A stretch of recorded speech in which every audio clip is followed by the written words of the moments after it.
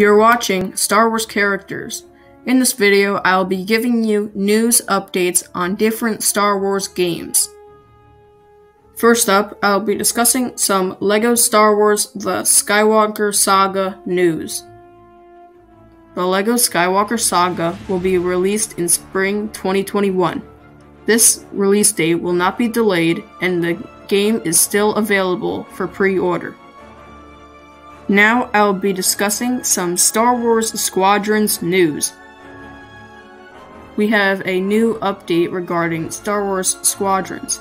The Star Wars Squadrons team put out a newsletter saying this: over the next few weeks, we'll be balancing starfighters and components as well as tuning matchmaking parameters to provide the best experience for years to come.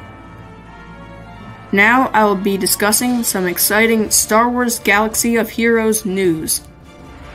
The Star Wars Galaxy of Heroes news we have for you is that the Razor Crest is coming to ships. The Razor Crest crew is just the Beskar Armor Mandalorian and has two attacks: the Most Wanted attack and the Stalling Strafe. This ship is a light side ship and pairs well with bounty hunters. Now I will be discussing some Star Wars Jedi Fallen Order news. The following game systems have been affected by this Jedi Fallen Order update. The Xbox Series S frame rate has been increased to 60 frames per second, up from 45 frames per second.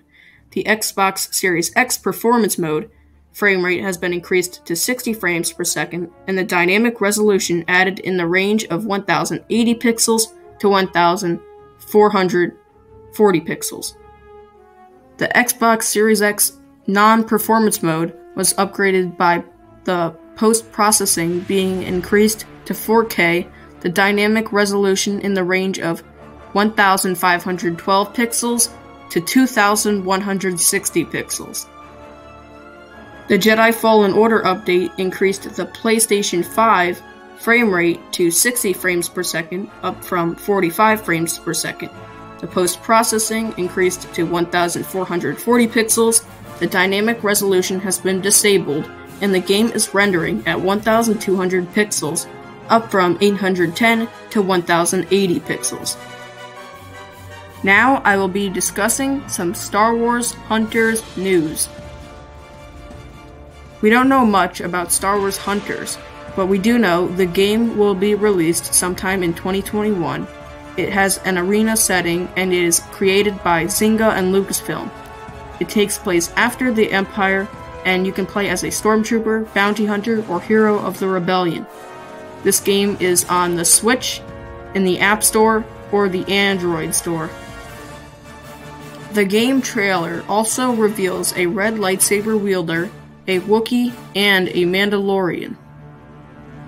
That concludes our video for today. Make sure to hit the subscribe button and turn on notifications to know when my next video is out. Thanks for watching.